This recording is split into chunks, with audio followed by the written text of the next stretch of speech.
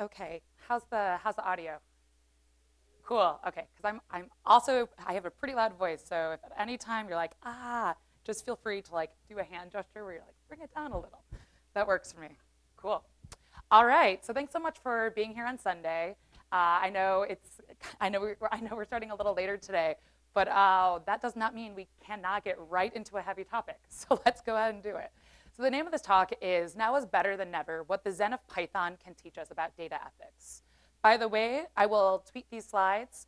That is a link that goes to these slides, and I will upload it to my speaker deck after if you have questions, because I have a lot of content and I have a lot of articles that are linked, so that if you are looking to maybe cross-reference some content I'm talking about, or you would like to dive deeper, it's all available at your fingertips. So cool. That's me. So yeah, so why am I here today talking about this? Well, I'm going to share a little bit about myself as I kind of go through this topic today. But really, when it comes down to it, I think this is a topic that is really, really important that us as technologists really need to think about. If you are looking to continue this conversation, again, I do participate on most social media platforms with that same handle. And yes, that is 4 O's, Lorena Nicole. But I do want to continue this dialogue with you. And I think this is a topic that we're all learning. We're all coming here together to approach it from different vantage points with our own lived experiences. And I think it's together by us talking that we can ideally help move the needle. So I do a lot with various communities in Chicago. I help with PyLadies. I help with Python Software Foundation, at some other conferences like Write Speak Code. And all of that to say that a lot of the communities that I participate, one of the things I think that bubbles up to a lot of these, to the top of the discussion in a lot of these groups is, how do we as technologists change the world? What is the impact we're gonna leave in the social spaces that we navigate and that we build?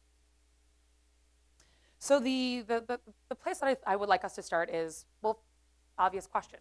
Why should we care about data ethics? That's a pretty heavy question. So maybe we can think of it from this vantage point. Every day, we're generating about 2.5 billion new gigabytes of data. And that's a stat from 2012. And I was looking around looking for something more recent, but that is a lot of data. So we are not only consuming more, but we're producing a lot more data. Our humans are getting online at earlier and earlier ages. This article is talking about how around age 3, kids are averaging 1 up to 3 hours with a device on the internet. So not only are we producing a lot more data, but we as humans are functionally on the internet starting very, very early in life. So that said, is that a bad thing? I don't know. You ask me. Granted, the internet does give us things like cats in the internet, which is actually a Wikipedia article. So obviously the internet is not an evil, malicious actor. But there is a lot of things that we need to think about when it does come to how we use the tool, how we put tools into the world, and how it is that we think about the decisions we make as we create these tools. So some notes on this talk today. First thing, this is not supposed to be an answer or even the answer. This is very much meant to be an exploratory kind of dialogue, presenting a framework for you to think about how data ethics impact and intersect with you as a technologist, be it as a user, be it as a creator or consumer. But really, this is just meant to help us start thinking about some of the things and really start understanding what's happening in the world around us. Ideally, I'm hoping this conversation will help us start thinking about how we can start moving the needle in the right direction. So I understand that is a very, very small font, but to kind of guide us through our experience, I thought, why not reference everyone's favorite Zen of Python? Import this. That's one of the first things you probably learn when you come to Python. One of the things I really enjoy about the Zen of Python is that it is not mandating you to do a thing. There's a lot of contradictions even within the Zen of Python. But what the Zen of Python, I think, does really well is it prescribes some aphorisms, but it's meant to be a philosophy. It's meant to be kind of a guiding tool to help us understand, in this context as coders, what makes good, elegant code. Now, applied to data ethics, I'm going to try to have some of the Zen of Python inform how we're going to break down this topic today. So let's start with complex is better than complicated. So where did this data ethics whole spiel come from? When we think of data ethics, is it the language of what's right or wrong? Is it our rights and responsibilities? Or is it something else? In short, the thing that I think when we need to think about data ethics is this three-pronged approach. So this is lifted from philosophical transactions, and I thought it was a really good definition to help us think about the ways that we as technologists can understand data ethics. One being the ethics of data. That is, how is data generated, recorded, and shared? Another way we can think about it is the ethics of our algorithms. That is, how does AI, machine learning, and robots, how do they interpret data and make decisions in the world around us? And lastly, the ethics of practice, devising responsible innovation and professional codes to guide this emerging science.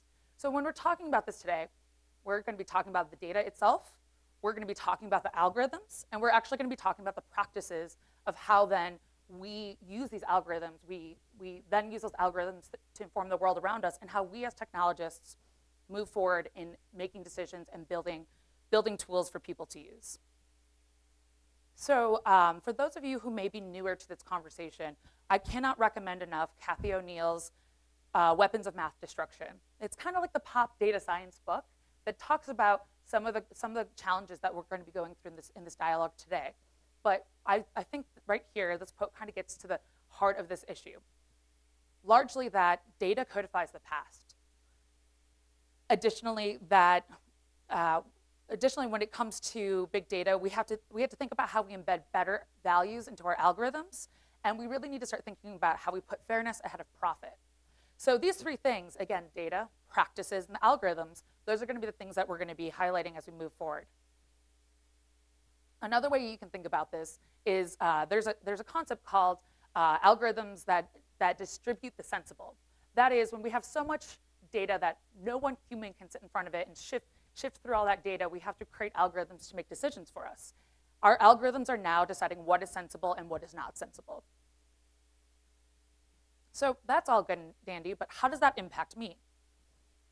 So how I got started as a technologist, around 2008, I joined Obama for America in the campaign headquarters in Chicago. For anyone who may have been politically inclined or paying attention at that time, you may remember that this was really coinciding with the rise of social media. That campaign, if you can remember all the stickers, like insert the blank for Obama, there's a lot of customization that was happening. Arianna Huffington, I think, nailed it when she says, were it not for the internet, Barack Obama would not be the president. This campaign was incredibly revolutionary in the way that it engaged millennials, really targeting 18 to 34-year-olds, and the way that it used social media to personalize these messages and essentially apply data science to a political campaign. That did not happen before. This was only 10 years ago. So the former chief data scientist under President Obama, DJ Patil, when he describes like what data science is, he says, you know, that concept, that term, really didn't get coined until 2008. So there really is an intersection here with that campaign, particularly how I've understood what data science is. And again, this is a relatively new concept. It's about 10 years. For those of you who may not be a data science practitioner and you go Google something, you might see this Venn diagram. It's like in every single data science talk, I swear. But this idea that there's computer science, there's math, subject area expertise, and right in the middle is supposed to be this data science unicorn. Well, that doesn't really exist, right? But, but what data science does allude to is how we are drawing from all these other disciplines to inform this thing that we call data science. So the examples I'm going to be talking about when it comes to data ethics, I will be taking the vantage point of saying a lot data science. So I did want to make sure that we highlight a little bit, where does data science come from? How long has that concept been around? And also what kind of subject areas or skills do people have if they are data science practitioners?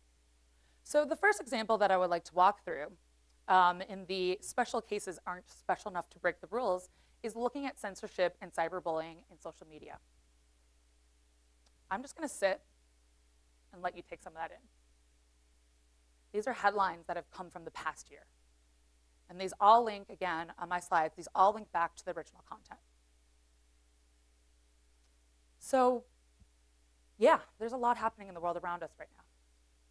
Rose McGowan is an actress who was talking about basically vocalizing her experience of what was happening in Hollywood around the Me Too moment. And one of the things that happened when she was sharing her experience is actually Twitter shut down her account for a while. A lot of people were really upset. They didn't understand why that was happening. And in the dialogue you can see here, basically what had happened is the actress apparently had shared a personal or private phone number, and that is a big no-no. So as they walk through kind of explaining why there was this shutdown of her account for a period of time, they said that's in direct violation of our terms of service, and we don't stand for that. So social media, the problem when it comes to social media and the experience of cyberbullying or the experience of censorship is all of our social media platforms operate incredibly differently. So Reddit versus Twitter versus Wikipedia. For example, consider Wikipedia. There's a data corpus called the Detox Project, which looks at all of the authors who contribute articles to Wikipedia. And essentially people going around and editing other people's articles can leave a comment for someone who writes an article. So so when we think about social, that is actually a social experience on Wikipedia. So you have to be registered, you do have to have a registered account, you do have a name associated with it, but that's very different than if you look at Reddit, which these are quasi-autonomous, self-regulating communities that do not require a name associated with your legal name and can provide a lot of, and can allow you to maybe present yourself as someone that you aren't. Then if we look at Twitter, open platform, anyone can sign up to join. Again, all of these platforms are intersecting with social differently, and so this makes it very difficult for us to combat cyberbullying and for us to think about what does censorship mean and how do we actually decide what to censor and how to censor. So in the space of cyberbullying, there's kind of two big things that pop up. You may have heard of the term trolling or flaming, and I'll walk through that. But broadly speaking, when we talk about cyberbullying, the definition of it is meant, basically focuses a lot on deliberate, hostile, repeated events. The repetition and the intent are really big things when it comes to cyberbullying. So as I alluded to, the kind of patterns that you may hear trolling or flaming, trolling is when you may be using really, really angry language or very violent language towards someone, whereas the term flaming is meant to imply that you are perhaps doxing someone or linking personal information about someone. So when we're thinking about how to answer this question in social media, you can ask the question from from the vantage point of how do we identify the offender. So for example, is the responding party a cyberbully? If we're now looking at that, instead of saying we want to identify the offender, but instead say I want to identify instances of cyberbullying, then you might write a data science model that says what's the likelihood a conversation is cyberbullying? Is this conversation aggressive? Is it not? At what level do you consider something to be aggressive? So again, we can have a whole umbrella of questions to think about how we would build a model to go and detect what cyberbullying is in social media. It's a very complex problem. Another thing that also happens with cyberbullying in general is, so this came out about last year. There was a lot of traction around how cyberbullying, or rather how can you report something, and then who is the people who are actually reviewing content? Because if you are on social, you can say, hey, this content is aggressive, or this content doesn't belong here. When it gets flagged and it gets sent off, what happens? And that's kind of what this article goes into. So something that was pretty disturbing around this, with Facebook in particular, when that content gets flagged, it's sent to a third party contracting service, and you are going through perhaps a minute per piece of content. You don't have any of the context, and you're going through and saying, yes, this is cyberbullying, no, it's not. And the volume of content that you're going through, imagine 8 hours a day going through and just reviewing all this content, and you might be spending a minute on each piece of content. That can be probably very, very damaging. And I think the mental health concern here is very real, because then additionally what happens with these moderators, that the kind of catch-22 and the irony here is these weren't considered full-time employees, so they didn't get the benefits of a full-time Facebook employee, so they didn't have the option to have the great insurance, maybe the access to the mental health services that some of these people may need. So again, cyberbullying from the, how do we write the model to do it, to whose eyes are actually the ones that's consuming and whose mind or whose mental health is being exposed here or possibly damaged. There's a lot of ethical concerns here. So historically, when we think of cyberbullying, as I was saying, you might have content moderation via the product owner, you might have it via user feedback, but in short, these approaches just really, they don't scale well. We have a lot of data, they can be gravely inefficient, and just in general, if you look at this question, the platforms upon which social media happens, they haven't answered this question. It's a really big problem, but yet we've created tools that allow these experiences to happen, and we don't know how to answer these conundrums and these problems. So, I think the thing that we need to ask ourselves is, when no one human or computer can shift through all this content and social media and all this content online, what's the risks when we are just allowing something to automate and process this? What risks do we make when we create a platform where we don't even know how to properly respond to incidents as they arise? So the example here is not meant to take any particular position, but in the space of how Rose McGowan was censored, some people started raising the question around, well, if you start thinking about how other people use social media, like what is aggression? To one person this may be aggressive, to another this may not be aggressive.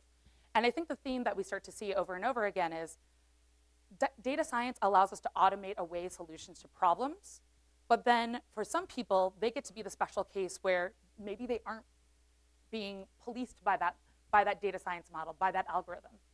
So when it comes to social, we see a lot of problems.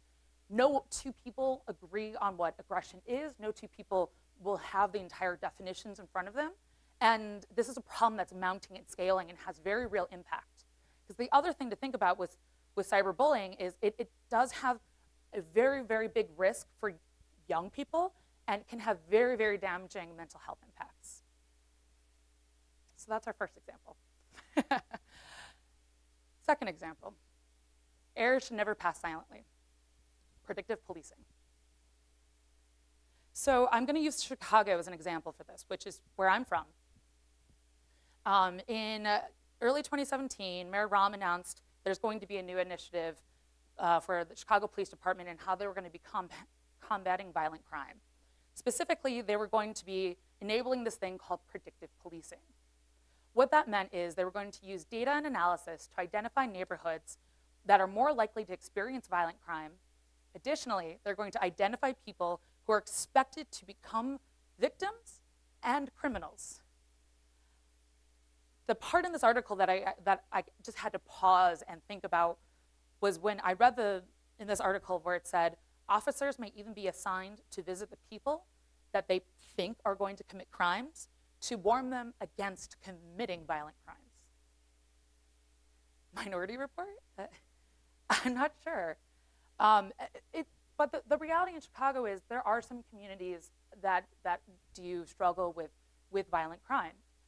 I'm not trying to suggest that we don't need to think differently about how we respond to these things, but when we start doing predictive policing, who wins and who loses there? So kind of continuing in this, some other things that have happened in Chicago includes essentially for every person who has been arrested, an algorithm was created to assign people a numerical threat score from number 1 all the way up to 500 plus. In practicality, these personalized threat scores, how they were decided, what that means. My understanding is that this is kind of a black box method, in that you don't get to go back and question how that score was generated. You do have some understanding of what is considered violent crime and what kind of data is available. But going back and kind of asking, like, what does that score mean? And how can I question what that score actually, how that score was arrived at? My understanding is this is a black box model. Additionally, with this model, and the score that you get generated, Chicago Police Department actually, if you pull someone over and you have a score generated, it's actually visible on the dashboard when they pull you over. So now not only are we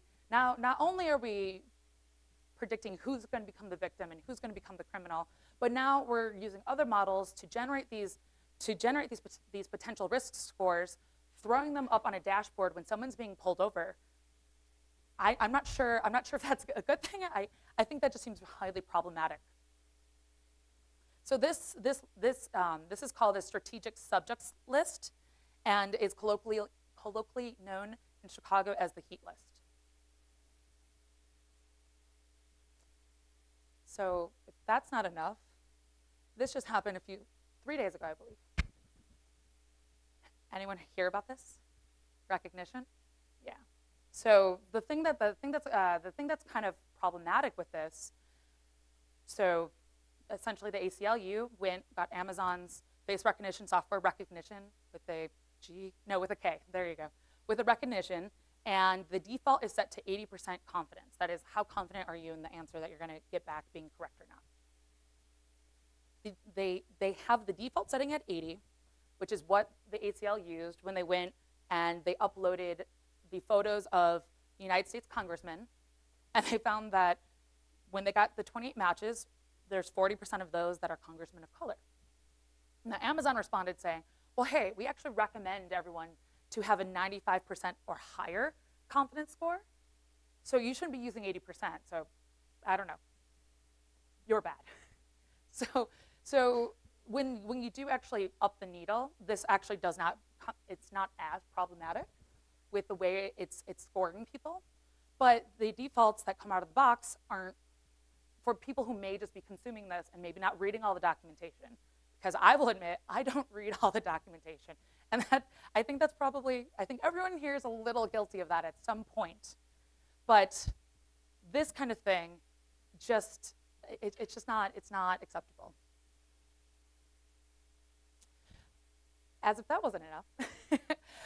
Additionally, the ACLU recently brought suit against the Chicago Police Department in June 2018 about social media monitoring software. So in this brief, they actually list a whole bunch of software that they find to be suspicious and suspect. But the big thing one of the big names that kept popping up is this name, Geophidia. And Geophidia is known to have actually allowed people to, you use keywords and you use hashtags to kind of understand if someone might be like a threat. Well, when people were protesting and we've had a lot of activist activity in the last few years, including Black Lives Matter, that was actually one of the hashtags that Geophidia was recommending you can use to track people because it was suspected that perhaps activists are going to more likely be violent, or we want to understand what's happening there. So this goes even deeper than that. It's not known what software the Chicago Police Department is using, because Geophidia is one they understood from 2014 to 2016, actually was in use, but there's a whole bunch of other ones when it comes to understanding what social media software, tracking software you're using, for what intent, why. So back to social media, again, predictive policing combined with social media, we continue to see these flare-ups happen. So in general, I think it's really important to say that now is better than never for us to really start thinking about how we can inform real change. We're the people that write the code. We're the people who collect the data. We can change this. That's what I really want people to start thinking about. So in February of this year, you may have heard about this data science kind of code of ethics. But broadly speaking, it's meant to be a code of ethics for anyone who's a data practitioner. That is, if you're consuming, using, doing stuff with data, we want you to start thinking about a code of ethics. So this code of ethics in February kind of got kicked off by folks like Vijay Patil, as I mentioned earlier. Bloomberg is part of the consortium. And the idea is, in the medical community, the Hippocratic Oath, basically, you're not going to not treat someone, you're going to offer the same medical assistance to all people regardless of creed, those kind of things. That guiding light is understood to have been a really impactful and important thing in the medical community. So where this dialogue starts is trying to think about, maybe we can start modeling some of that and bringing that into our communities. So that's where this conversation starts. If you're curious and want to know more about this, this is a conversation that's happening. There's a Slack for Data for Democracy you can go join, and they have all of their work happening on GitHub. So you can go and start thinking about what are some of the ethics that may be useful. From the point of bias will exist, measure it, plan for it. Does that make sense? This has received a little pushback. Some people think that a code of ethics or a code of conduct, so to speak, while admirable, it's not really putting any real mechanisms in place to prevent people from actually continuing to do bad things. They may say, oh, well, I thought about it, I did my part, whatever. So this is a conversation that, again, got kicked off in February, and I've seen a lot of people on both sides of the fence on this, and I'm not sure where the conversation is going to go next, but right now it's at the point where people are trying to think about what things do we need to start agreeing to and how. So I think when it comes to things that we can start doing, broad strokes, there's some really easy wins. For example, explore and understand your data. Explore your errors. Make your results interpretable. So like I said, that black box model that's giving the risk score that Chicago Police Department is using, maybe that's not the thing you want to give. Maybe there's another way to present that information that allows people to really understand what the context of that is and engage with it deeper. And lastly, if you don't know something, find someone that does. So Deborah Hanaus gave this advice in her PyCon Columbia keynote, and I really like number 4, just in general, back to that Venn diagram of what data science is. Allegedly this unicorn in the middle where you know all the computer science, all the math and stats, and all of this area subject expertise. That exists within a team of people. Maybe there's some people who they have that all, but likely we're all trying to learn together, right? So think about how you can reach out to people who are the stakeholders, who are the users. How do we incorporate them into our software? How do we incorporate them into our build process? What does that look like for us? Another project that I think is pretty interesting is the dataset nutrition label. So this comes out of MIT Media Lab. And essentially what they're trying to do is generate this. So when you go and you eat something like I've got my bottle of water, it will tell me some information on the back about nutrition facts. What they're trying to think about is, well, what kind of statistically significant measures can we provide in a universal label that allows people to easily go and say, okay, if I'm going to use this public data set, where did this data come from? Who collected it? What's the bias? What kind of bias measurements do we have, and things like that. So I think that's a really interesting project, and I think it's a way for us to think about how that we can do some of that archaeology in the data sets that we use. You may be in an organization where maybe you don't buy external data sets, but you can also start kind of looking at this project to see what kind of things they're calling out and they're highlighting as things you need to think about when you're kind of measuring what is the variance in your data, what actually is ground level truth. A tool that you can use to help you get deeper into that, the facets tool, allows you to go in and do deeper dives and visualizations to understand the complexities of your data set. This is a project that came out of Harvard, MIT Media Lab, and a few other groups who are a part of this. But it's pretty awesome. I think you all should go check this out. But again, just quickly being able to throw a data set in there, understand the shape of your data, what's in there, what's not, so you can start making a call on, is this a thing I should be using, yes or no? Additionally, a thing that you can also think about, because maybe you're not in the place where you're buying public data sets. think about how, as you're collecting data in your teams to do things, what is the entire data lifecycle? What does that look like? So one example I can think of is, we have startups. Maybe for some reason the startup doesn't, they ran out of funding, but they collected all this data. Maybe they're doing something like regulations work, where you have to, for example, if you work in finance, you have to comply with the SEC, and you're doing all this compliance work, and maybe some of this work that you're doing allows you to collect some proprietary information about different financial groups that you're working with. Perhaps that startup runs out of money, no more business.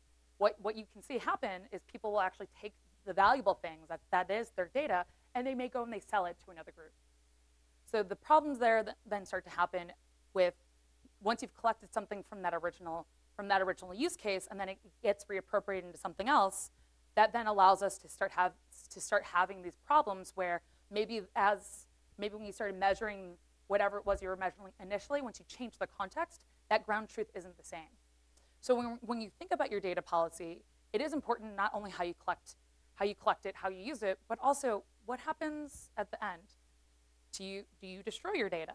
Do you actually say, hey, we're not going to go and sell if we go under? Like, what does that mean? Google has the Data Liberation Project, which actually allows you to go and download all the data that Google has on you for various products. Not all Google products are maintained, but some other people are getting into this to at least say, hey, if you want to understand what we have, like what data we've collected on you, here you go, you can go and download it. So I've seen people kind of coming about it at various ways, but there's a whole life cycle and a whole life flow that we need to start thinking about, and if we don't have those practices in place, why don't we? What's the barrier of entry there? How can we start moving that needle? So in short, that's kind of a little bit about data ethics. It's your practices, it's the algorithms, and it's the data itself. We have a lot of tools that we've created in the world with a lot of challenges, and we're going to mess up, and that's okay. But in the process of that, can we go and look at why we failed, understand where that failure came from, and then allow ourselves to reflect, build new practices, and move forward. A lot of these projects that I mentioned at the end are actively looking for people to work on them. So when I tweet these out, I encourage you to go check them out, go contribute. Start learning all these things. Bring these conversations back to your dev teams. Start thinking about them, because it's only together that we're going to start making these changes and really allowing ourselves to be held accountable. Cool. So if you want to ask any questions, I'm super happy to do that in the hall. That being said, I appreciate your time this morning, and I'll be tweeting my slides right after this.